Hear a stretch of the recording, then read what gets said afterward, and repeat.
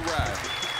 Thank you, thank you. I appreciate the enthusiasm and the love right off the top. Yeah, we in Montreal. I know it's a 18-year-old drinkers, and that's good. You should drink when you're young. That's important right there, cause you got to realize when you get a little older, you got to realize, do I really need my liquor? You know, people, you got to realize your limit on drinking. You know, cause I was a victim of a DUI, and I say I was a victim cause I pulled myself over. I already knew. I said, this is not gonna go well at all right here. So, you know, I did the right thing and pulled myself over, but evidently the police seen me pull me over, and he gonna come try to take over my pullover. And I said, well, I be damn, officer, because he was like, do you know why I pulled you over? And I said, well, first of all, you did not pull me over, so you can't take credit for this apprehension right here. This was already my call, but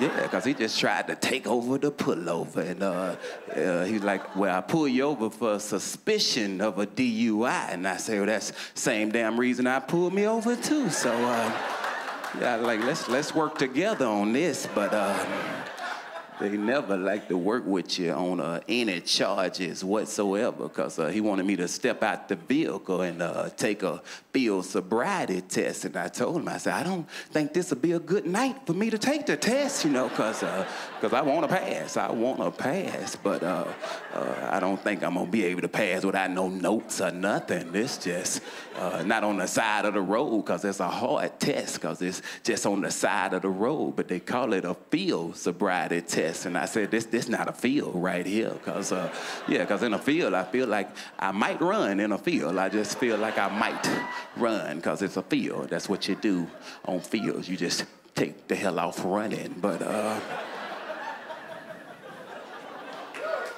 I'm just having a good time, man. It's cool, you know, yeah, you got to enjoy yourself, because, you know, people try to stress you out. You know, I remember the police used to be your friend. You know, they used to come to the school and tell you have a friend in law enforcement, young man, but when you get grown, you cannot find Officer Friendly no more at all. He's like, I don't think he work here no more, because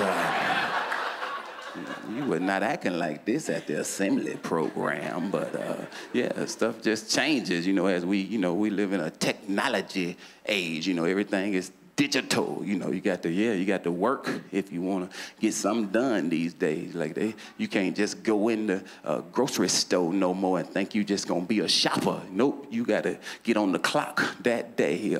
No training whatsoever. I don't know who started the you check yourself out movement, but that's not the career move I'm looking for when I go into the Safeway. You know, I just come in the Safeway as a shopper, but they put you on the clock. Lady tricked me. She told me there was no waiting over here, and I followed her over there, and she just walked the hell away. And I'm like, whoa. I'm like, where are you going? Where are you going? And she was like, sir, you can check yourself out. And I'm like, but I don't work here. I shouldn't have to do that.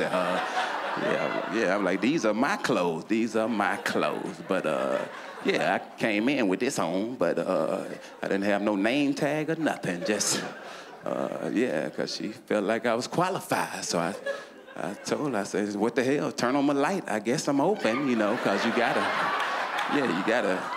have your light on to be open. I know that, because you can't just be at a register and your light ain't on. So, you know, people were trying to get in my line, you know, and I was like, wait a minute. You know, I got to learn my fruit codes. I got to learn my fruit codes, because, yeah, you'll be there all day if you don't know your fruit and your produce code, because you think you know what fruit look like, but you really don't, because I do the item lookup. I was like, I don't know if that's a plum or a plute. I don't really know. So, yeah, could be a nectarine. I don't know.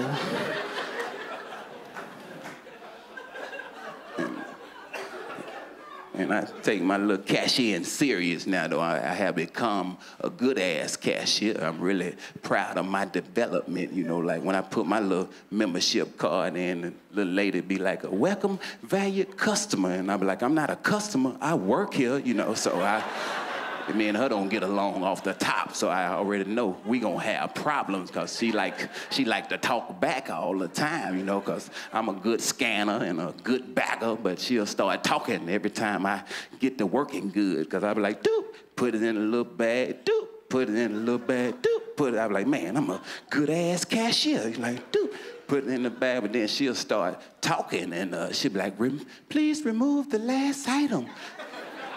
And I'm like, I don't know what the hell the last item was. I wasn't keeping up with the item, so I'm working backwards trying to figure out what the hell the last item is. Then she started talking again. She'd be like, unexpected item in the bagging area. And I was like, no, I expected all that right there when I put it in there, because I had a list when I came in, so I know I put all that in the bag on purpose. But I told my supervisor I'm not gonna be able to work with her at all right there. So yeah, you got to get me another lady, because I'm not gonna work with her. But hey, y'all have been wonderful, man. I appreciate you, Montreal, man. Much love.